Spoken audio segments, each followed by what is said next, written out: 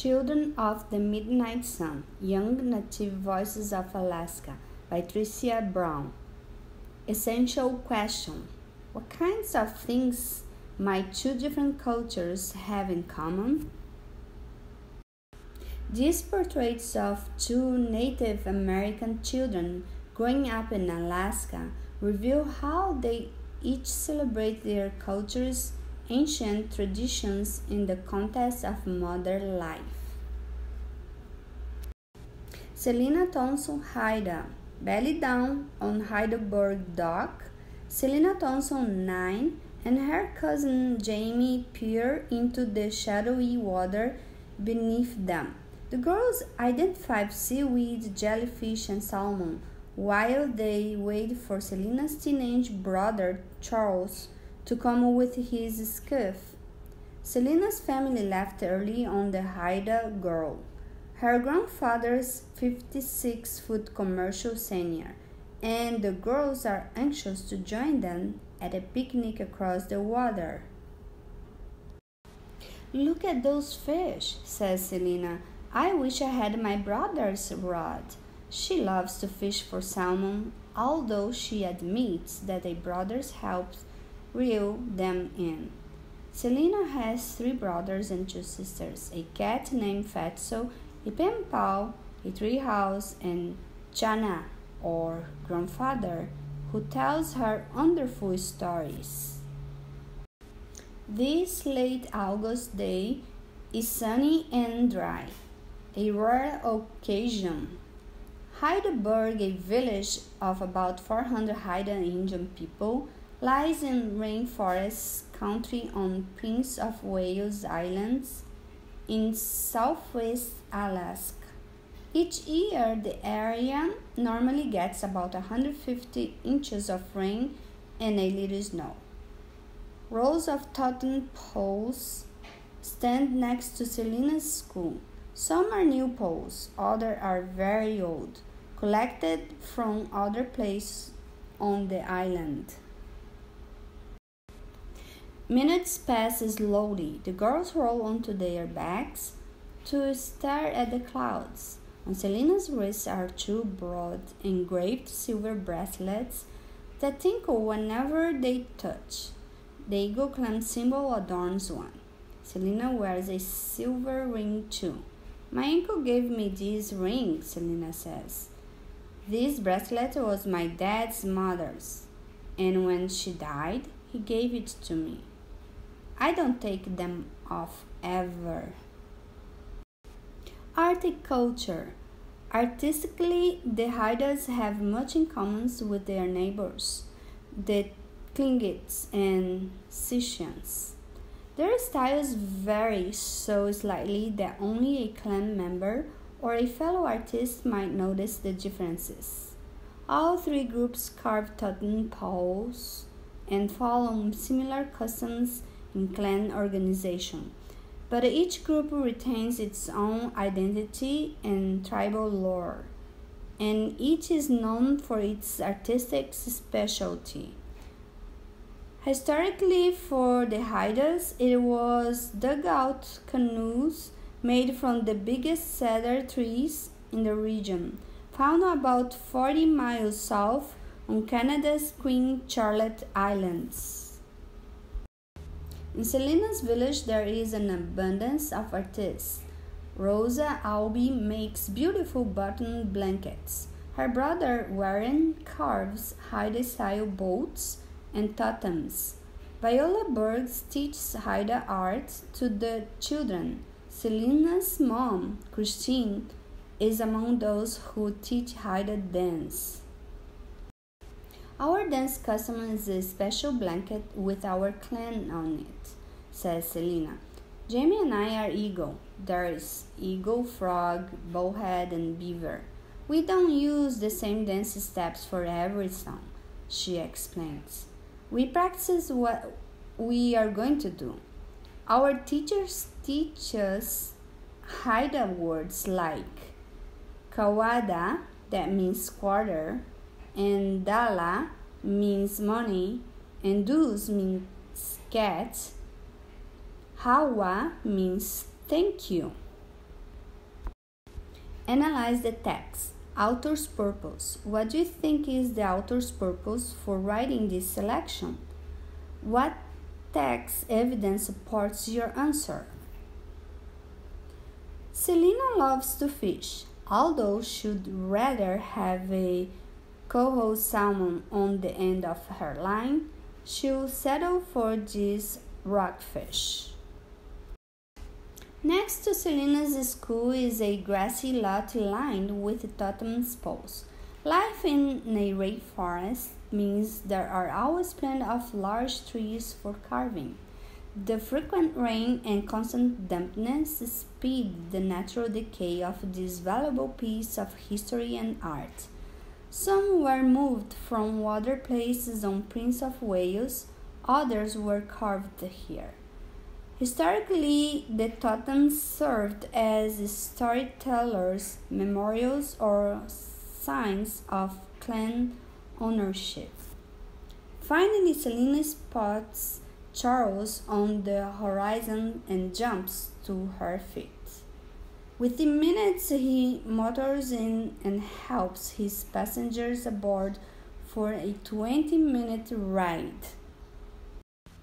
At picnic, 3 generations of adults, Selena's aunts, uncles, grandparents, older cousins, and family friends, sit on driftwood logs, talking, laughing, and feeding on bonfire.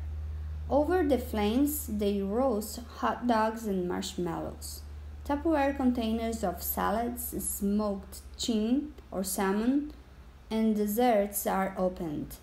A few grown-ups keep their eyes on the young ones, roping in the chilly ocean. Selena can't be tempted to jump in, but waits instead, skilling when the cold water laps against her ankles. Occasionally, a shivering child runs up to a parent for a rub-down with a towel. A few head into the woods to look for berries. Seated in nearby lawn chairs are Selena's grandparents, Sylvester and Frida Peel, respected tribal elders who are passing on stories, language, and dance, teaching the hideaways in daily life and in cultural heritage class for children. Selena poses with her mother, Christine, and grandparents Sylvester and Frida Peel. Because clan membership is passed from mother to child, Frida, Christine, and Selena are all eagles. Haida history.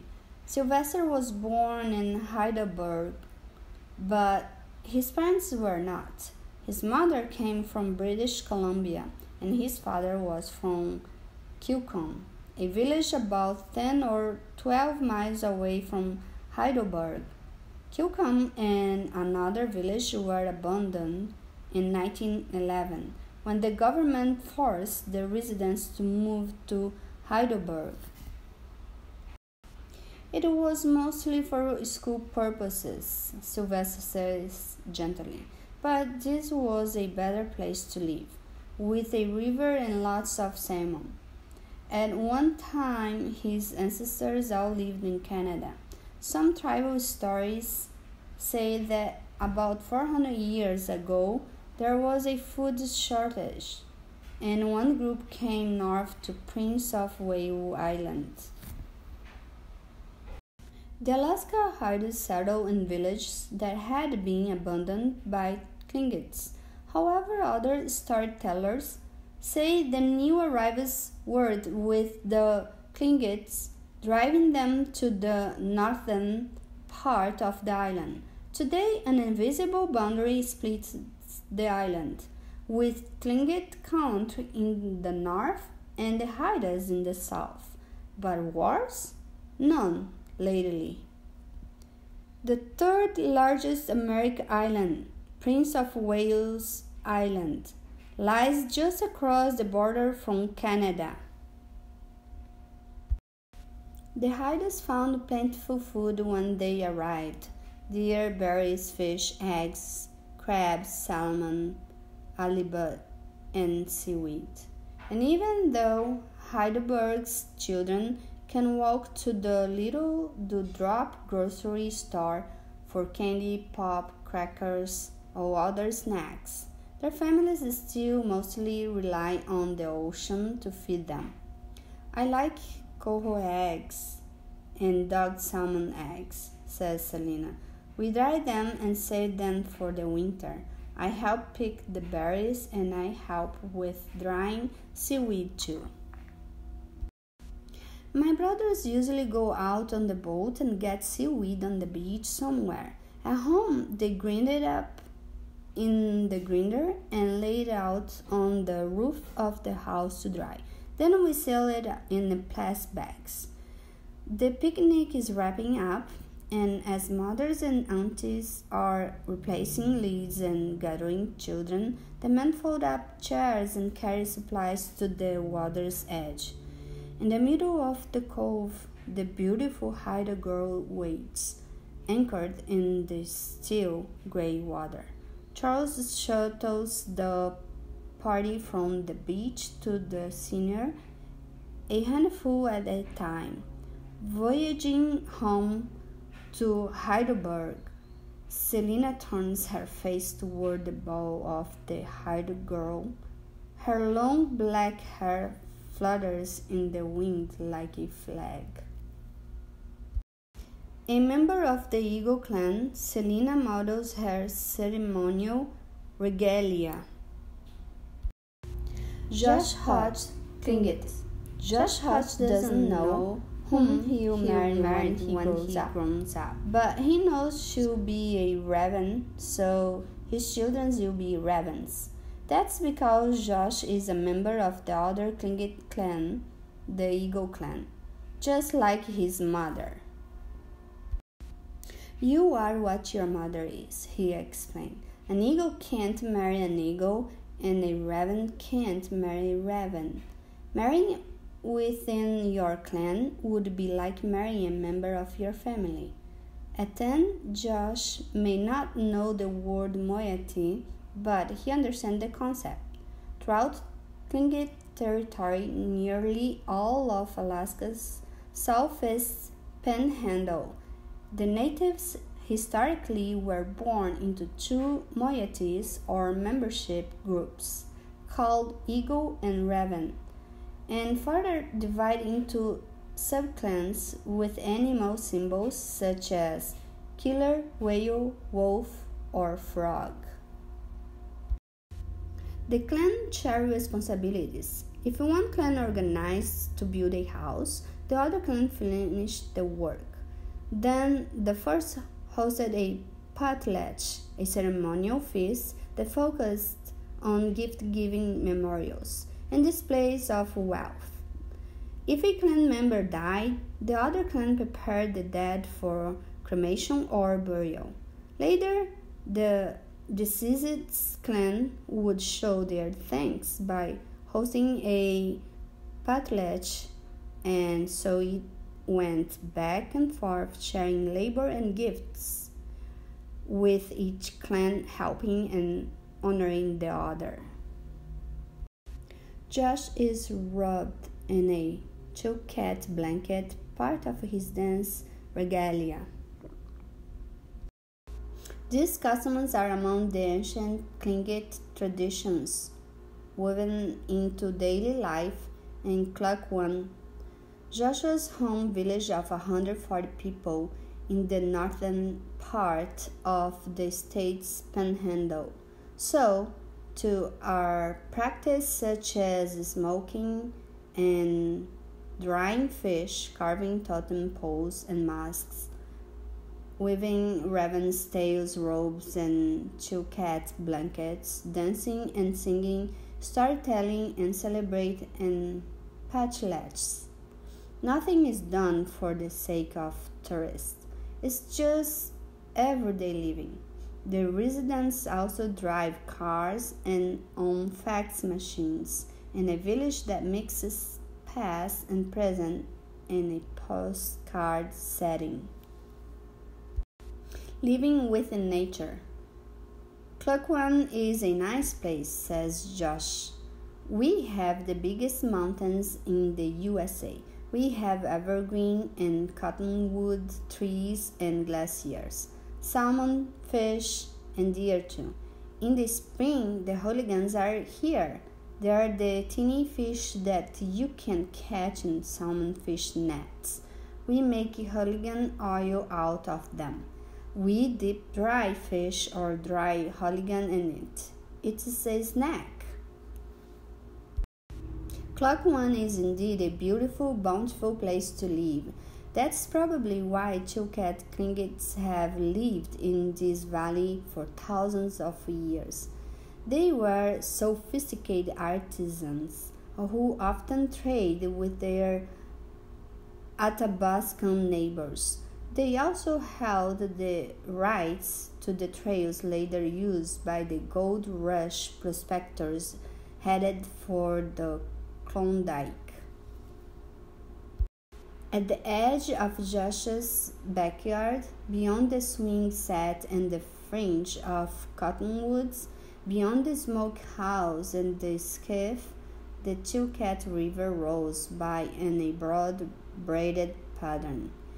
In the distance, snow-capped mountains towered above a lush green valley teemed with fish and wildlife.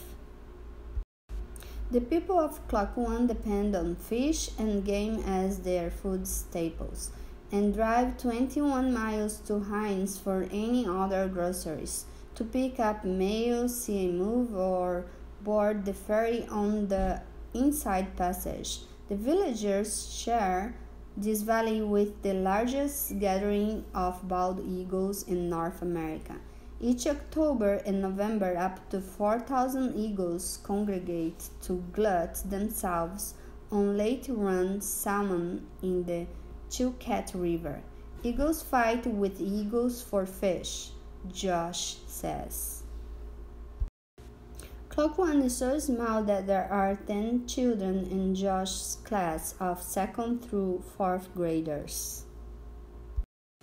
Josh's village is long and narrow, laid out parallel to the river along one unpaved street, with weathered cabins and newer frame homes sprinkled on each side. Near the middle is the community center, used for pageants and other special events. Josh and his cousins like to explore, run, play hide and seek, and go bike riding around town. There is plenty of room and little traffic, and everybody knows everybody else. Growing up Tlingit, even though Josh is still young, he has learned the rules of his society, not from books, but from the ravens and eagles around him. And if he had been born a century ago, he would have practiced another Tlingit tradition, the avunculate. At about age 6, Tlingit boys used to go live with their mother's brother, who taught them as they grew to manhood. It was believed that fathers would be too easy on their sons, but that an uncle was the right combination of softness and strictness. Josh's dad, Jones, is a tribal government leader who is teaching his son with assistance from a special uncle. Today, Tlingit children don't leave home for the avunculate, but uncles still help to instruct them, and not just the boys in the family. When Josh's mom, Lani, was growing up, she and her brothers learned from their mother's brother, Albert Padri. And when Josh was born, Lani gave him Uncle Albert's Tlingit name, Kankida. He still watches out for us now, even though we are grown, Lani says, and he's been training Josh on the fishing boat on the river. He also had an important role in showing me how to make dried fish, along with my grandmother, my mom, and my dad. Analyze the text. Arguments and claims. On page 288, The author makes the claim that Klangwan is a beautiful, bountiful place. What evidence in the text supports this claim?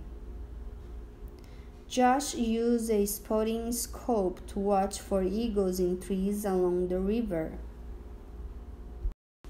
Contact with non-native settlers, gold miners, missionaries, and educators in the last 2 centuries has altered the ancient ways of the Tlingit people, especially in 1900s. The loss of the traditional dancing, singing, and waving was sorely felt. Josh's grandparents weren't taught to dance and sing. Lenny says, if they used their language, they were punished. And as old wavers died, few young people were trained to follow. Only in the last decade has Lenny's generation learned the songs and dances of their ancestors. But listening to old recordings and experimenting with movements, we had a lot of encouragement from the elders, she says. Josh and his uncle Albert Petty leave the village for a fish site on the Chilkat River. From the adults around him, Josh has learned the meaning of the symbols of totem poles and on his special dance clothing. He's learned how to bead, dance, sing, and prepare salmon for smoking. You cut off the head, tail, and fins, Josh says. You use cotton wood to burn in the smokehouse. There is a screen so that no bugs can get in. It is just like how it sounds. Dried fish would be dry. Smoked fish would taste like smoke. What I like are hearing eggs. They are crunchy. They are better than potato chips. On his way to become a man, Josh is surrounded by a village full of eagles and ravens who will make sure he knows who he is. Kankeda, a Tlingit, a son of Klukwan. Analyze the text, compare and contrast. How are Haida and Tlingit cultures alike and different? What details in the text support your answer?